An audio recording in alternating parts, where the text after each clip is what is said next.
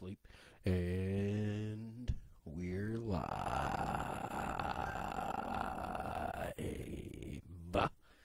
Welcome back. I'm Pastor Doug. Rowan will be joining us shortly.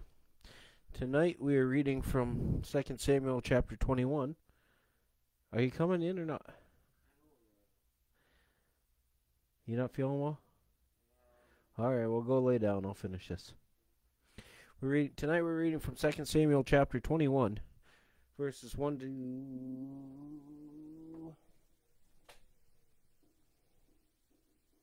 14. Welcome to a moment of joy. As always, we encourage you to read along with us. 2 Samuel is about a quarter of the way into your Bible.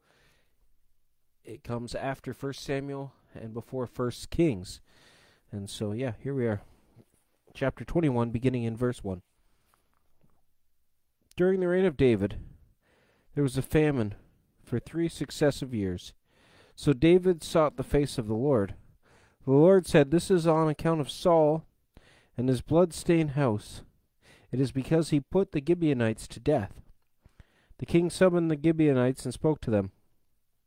Now the Gibeonites were not part of Israel, but were survivors of the Amorites.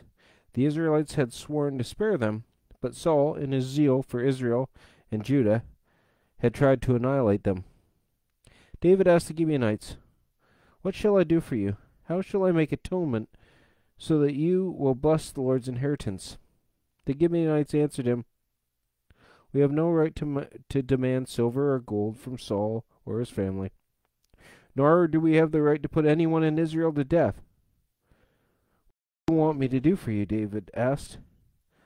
They answered the king, "As for the man who destroyed us and plotted against us, so that we have been decimated and have no place anywhere in Israel, let 7 of his male descendants be given to us to be killed, and their bodies exposed before the Lord at Gibeah of Saul, the Lord's chosen one."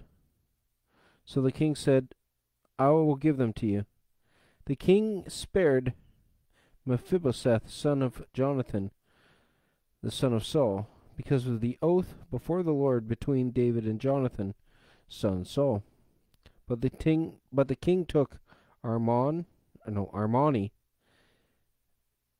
and Mephibosheth, the 2 sons of Aiah's daughter Rizpah, whom she had borne to Saul, together with 5 sons of Saul's daughter Merab,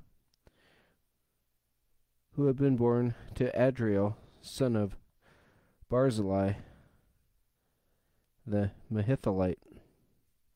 He handed them over to the Gibeonites, who killed them, and exposed their bodies on the hill before the Lord. All 7 of them fell together. They were put to death during the first days of the harvest, just as the barley harvest was beginning.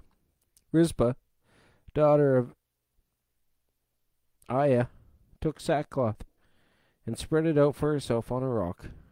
From the beginning of the harvest till the rain poured down from the heavens on the bodies, she did not let the birds touch them by day or the wild animals by night. When David was told of Aiah's daughter Rizpah, Saul's concubine, had done, he went and took the bones of Saul and his son Jonathan from the citizens of Jabesh Gilead. They had stolen their bodies from the public square in Bethshan, where the Philistines had hung them, after they had struck Saul down at Gilboa. David brought the bones of Saul and his son Jonathan from there, and the bones of those who had been killed and exposed were gathered up. They buried the bones of Saul and his son Jonathan in the tomb of Saul's father Kish in Zelah in Benjamin, and did everything the king commanded. After that,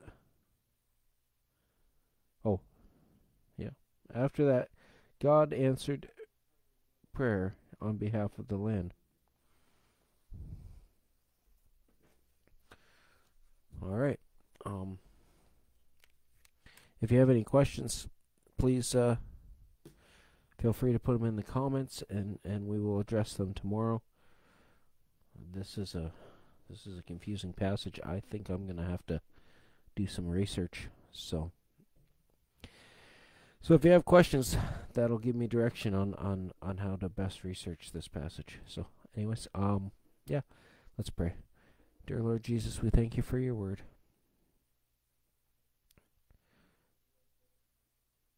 And we pray that we would learn what you would have us learn from it. And we don't always understand, but we don't always have to understand. Sometimes we have to just trust you. So we pray in Lord Jesus Christ's name. Amen. Okay, so let's chat.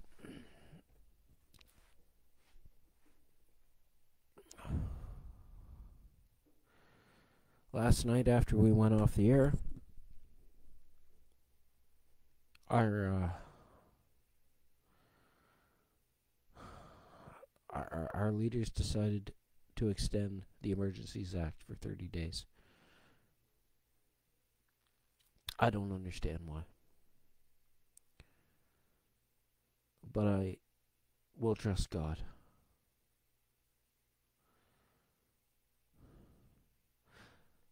Like we read earlier in 2 Samuel, Joab said, the Lord will do what is right in his sight.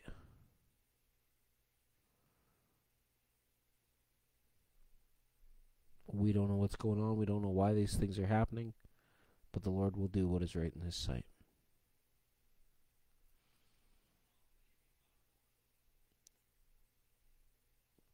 So let's pray for our friends, pray for our leaders, and encourage one another. And I'm praying for you.